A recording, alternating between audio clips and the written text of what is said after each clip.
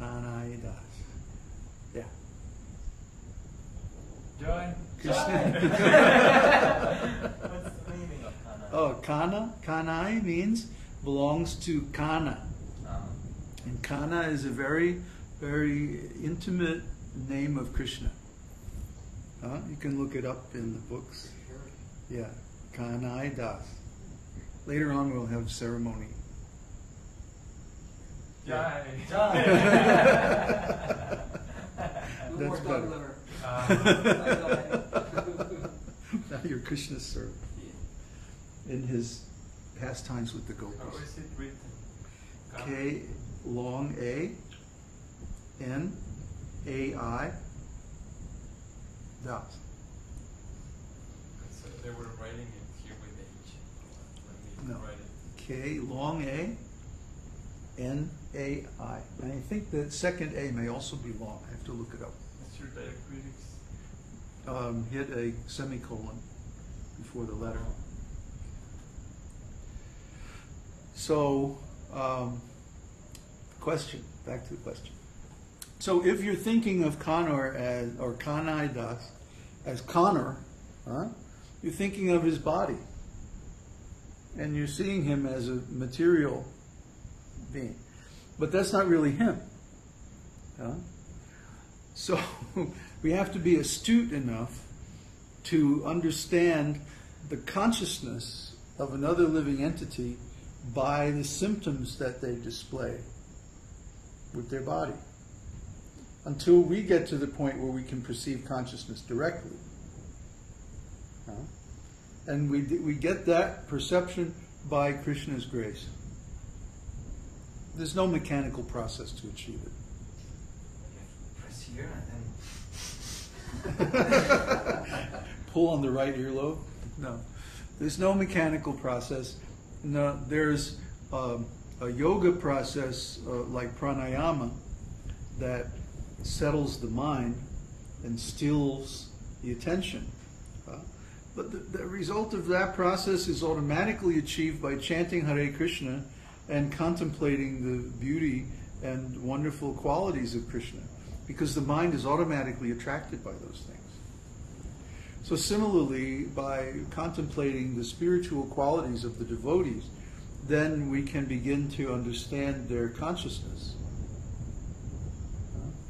and approach them as on the level of consciousness. I mean, we can use these bodies as communication vehicles and stuff like that. But ultimately, our relationships, even with other people, are on the level of pure consciousness. What to speak of our relationship with Krishna. So, the answer is, as long as you're thinking of Kanor as that body, then you're relating on the material platform. But when you start to think, oh, this is Kanai Das, and he has this certain kind of relationship with Krishna, and so you start relating to him on that level, then that's a spiritual relationship. And of course, this spiritual relationship starts from a symbolic platform, because we see the body, and also we have names and stuff like that, and those are just symbols. But they also mean something.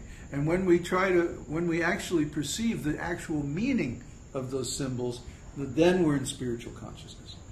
Just like we talk about, Krishna this, Krishna that, Krishna is like this, Krishna did that, he had so many pastimes, so many qualities, blah, blah, blah. Then we're talking about Krishna. But when we come face to face with Krishna, that's the real thing. See, that's self-realization. And until we attain that, we can't claim to be guru or fully self-realized or any of that. But does that answer your question? Sort of? Sort of. Like, is it possible to be directly conscious of another person's consciousness? Oh, of course. Yeah. The first person we have to become directly conscious of is Krishna, because we have a direct link with him. And then through Krishna, we can become linked with others also. But I mean, just exploring Krishna's personality is, that could take a few million years. Krishna's personality is wonderful. Question from Luciana. Is meditation the best form to direct the conscious to itself? Well, chanting is a meditation. While we're chanting, we can contemplate so many things.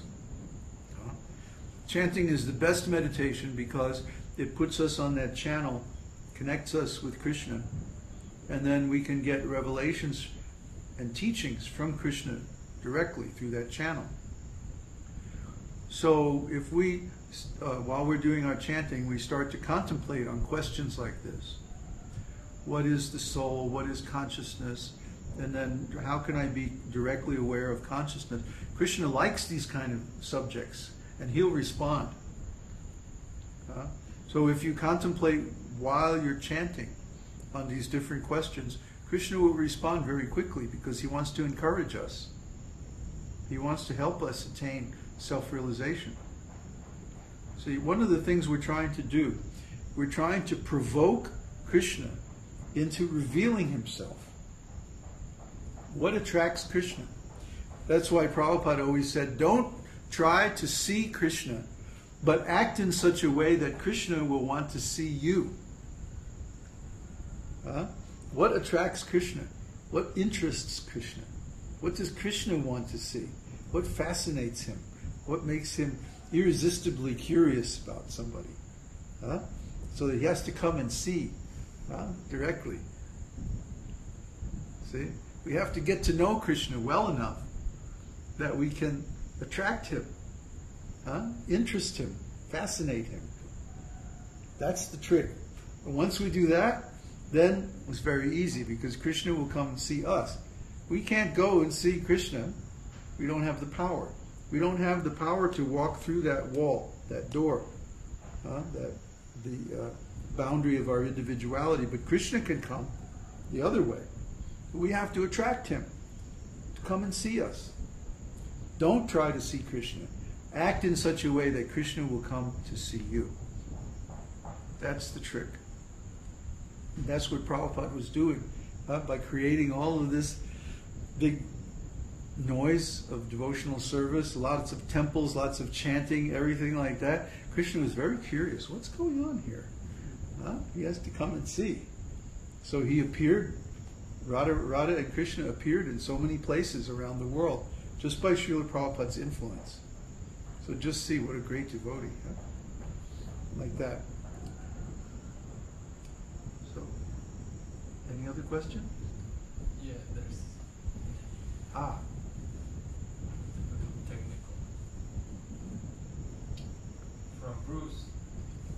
According to the Srimad Bhagavatam, Narada is the son of Brahmaji. But Manus are also sons of Brahma, and yet Narada was born into a common family and had to learn devotion before he became great. Therefore, is Narada Muni greater than Brahmaji because he isn't limited in movement and Brahma is? Oh boy. No, they're all pure devotees of the Lord. In fact, some of the Manus are actually incarnations of the Lord.